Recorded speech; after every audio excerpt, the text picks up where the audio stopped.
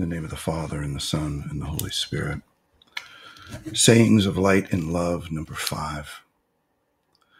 Whoever wants to stand alone without the support of a master and guide will be like a tree that stands alone in a field without a proprietor. No matter how much the tree bears, passers-by will pick the fruit before it ripens. So what is John of the Cross talking about here? First, he says, without the support of a master, what he means is a spiritual director, someone or a spiritual mentor or spiritual, somebody who can guide us spiritually and help us to walk the narrow way, to produce the good fruit that God wants to produce in us. And St. John of the Cross says, whoever wants to stand alone, which gives you a picture of somebody who's vulnerable, who is not with care or support or aid. And if you think his context is always we're on the narrow way, we're on this very difficult path. And anyone who wants to do that alone without the support of someone else, helping them to see their weaknesses, helping them to overcome those things which inhibit the grace of God, helping them to see how to, or understand how to develop virtue, how to pray, how to grow spiritually, is alone and like a person who has a fruit tree, right, or field,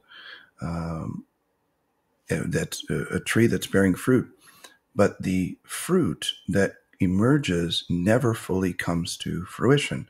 It never becomes fruit that the person can take advantage of. So a little pre-emergent fruit, that's not fully ripe might develop and then be seen by the enemy, which is the person who is a passerby. It reminds us a little bit of the parable of the sower and the seeds that fall in rocky ground, and the birds come to get them. The demons, come and remove the good seed that could have been permeated the soul and grown up in the soul. Similarly here, the passers-by, the enemy of our soul who seeks to thwart the full blossoming of the fruit that comes, that would then bear all of the nutrients that fruit brings to help us to grow when they're ripe.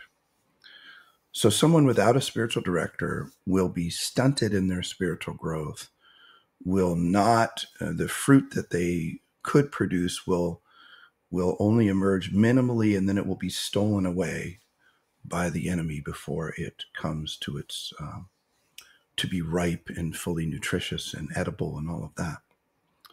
So John obviously values spiritual direction very much, as does anyone who understands the challenges of knowing ourselves, the problem of that because of concupiscence in our own design, we have an infinite capacity for self-delusion. So we need people around us who can help us to see when we're not seeing right, and to walk the narrow way, and people who know the way up the narrow way, who've walked a little further than we are and can guide us and help us avoid the wiles of the enemy and our own flesh. So may you, hang out with holy friends. That can help a lot. Regularly study the interior life with holy friends. If you can't find a directory, at least do that. Meet once a week, every other week, around a good book on the interior life. Find a spiritual companion, mentor, director from the various schools out there. If you can look at SpiritualDirection.com to find a director, which is a good source, or our own school, Heart of Christ. But whatever you do, know this one thing that St. John of the Cross is trying to get across to us. And that is that as St. Catherine of Siena revealed, the Father through her revealed that we are designed to be insufficient in ourselves to get to heaven.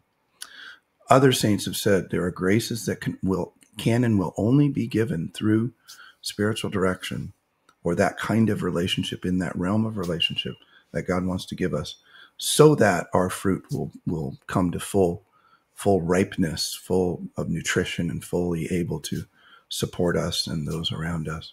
May this be so with you, and may Jesus Christ be praised now and forever.